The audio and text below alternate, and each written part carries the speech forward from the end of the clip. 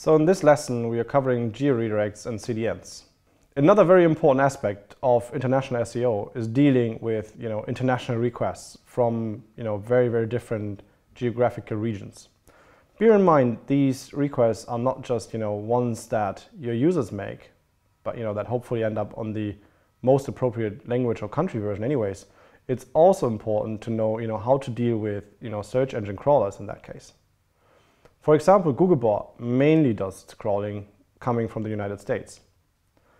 So let's consider the following scenario for a second. If I were physically in Germany and then tried to access your US website, then if you were using georedirects based on my dial-in IP address, I would automatically be redirected to your German website. And that's technically speaking really fine. You can do that. It's just important also to understand that Google almost always crawls from the US in that case. So if you had some kind of geographical restriction on the German site that for example didn't allow any US-based traffic, this could cause a massive problem, as that domain would not be crawled by Googlebot at all, or it can't be crawled at all. So clearly you do not want that to happen. So if you're involved with any kind of automatic redirects, make really absolutely sure that they are using the appropriate HTTP response status codes as well. There are two that would generally work, either a 302, which means found, or a 303 suggesting that it is another resource at another location. Personally, I prefer the 303 though. Those two status codes will also ensure that those requests won't ever be cached, which would happen if you would be using a 301 instead. And that cause, potentially even more problems. So generally speaking, I really don't like to be forced to kind of another geographic location and then to have to figure out, how I can order, say, from the US or the UK while being in Germany. It is really annoying and kind of a bad user experience. So please don't do it.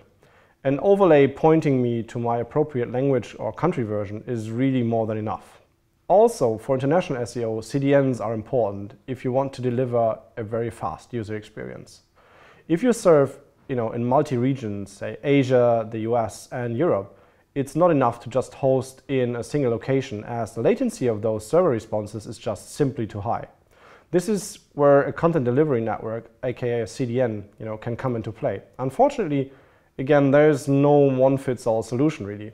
Also, kind of bear in mind that if you want to be successful, for example in China, you'd need to have local hosting instead as well. So otherwise, there's just no way for you to be ranked in within China whatsoever.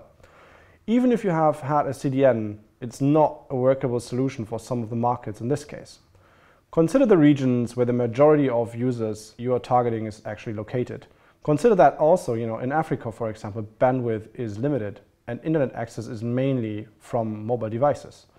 This means that if you're going to use your built for desktop site, you might not get a good reaction from those users. It is about understanding the audience and their capabilities really.